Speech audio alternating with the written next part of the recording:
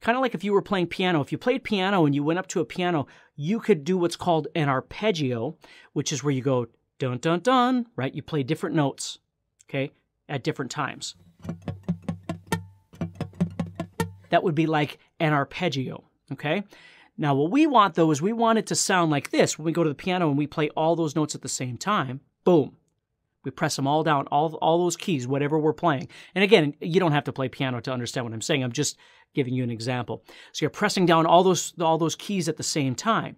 Well, on a guitar, we can't physically strum all the strings at the same time because our pick is starting at the top and moving to the bottom.